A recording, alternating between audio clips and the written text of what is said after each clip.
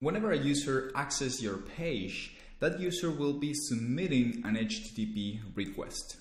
Along with that request, you will be able to find additional information. For example, the IP address of the user that submitted that request, special headers, etc. Flask has a special mechanism that will let us access that information in a simple way. The way to do that, and you can check the 07 request info module, is by importing the request object from the Flask module. In this case, I'm importing the Flask request and I'm checking some information. The first thing that I'm going to do is show you a particular template that will render the entire information of my request. So for example, it will tell Flask that I am using a Mozilla 05 browser in a Mac. It will specify the particular host that I was trying to access, the data types that it accessed, the content types that it accessed, text, HTML, etc. There are different types of information that the Flask request will give you. We can access this particular request data either in the template, as I am doing right here. I'm just doing request dot and the particular information that I want to get, or you can access it inside of your code with the request object imported. I'm showing you two examples here. First in the template, and also if you check closely, I am using the remote address provided by the request to try to get or guess the location of the current user making that particular request.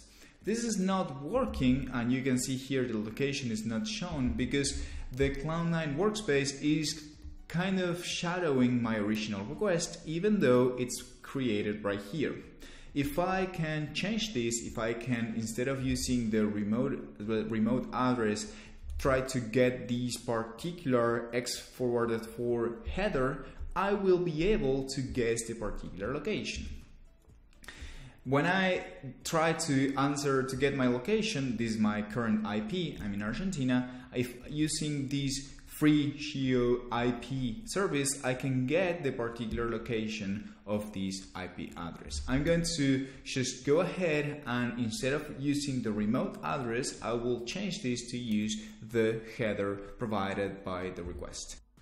If you pay attention at the template that we're using, we are iterating through all the headers in our request and we are printing the value.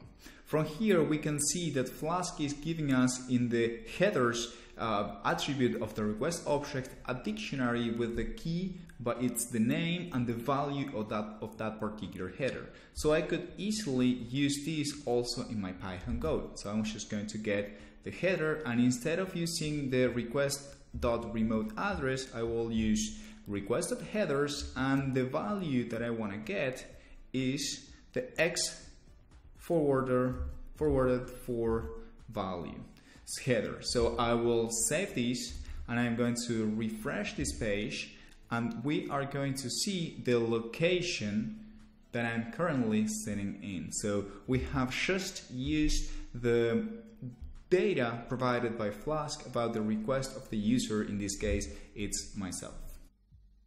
We encourage you to read the documentation of Flask to see all the parameters that you can access from the request made by the user. Important to note here is that the request information is sent by the user, so a user could just mock or fake the data that it's sending. Alright, the user could send a different IP address or a different user agent. It's just controlled by the user, so we can just trust that data. So be careful of what you're doing with that particular data. We have seen another important feature of the Flask framework. In this case, it's making really simple for us to access the request data. It's parsing the entire request and it's just giving us the access to a particular object with all the data. This is one of the beauties of this particular framework. We're getting closer to more advanced and useful applications, so let's keep working.